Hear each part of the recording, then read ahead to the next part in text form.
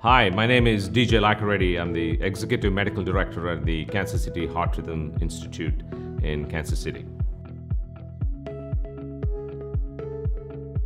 Interestingly, 90+% of patients that have inappropriate sinus tachycardia all happen to be women, and they mostly affect young people.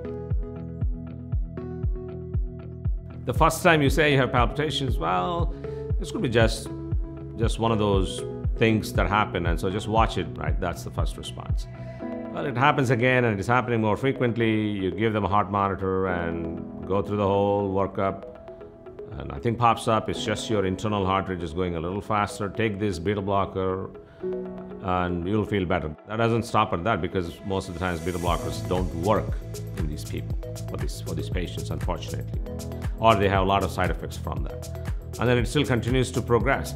Now you're not only dealing with just palpitations, you're dealing with this incredible fatigue, debilitation, because you have stopped using your body, your muscles, your body's intent to defy gravity and keep itself upright by doing all the activities that we do, right? So there is a rapid progression of intense debilitation that sets in, where you're not doing a whole lot because you feel crummy when you're trying to do exercise and do things.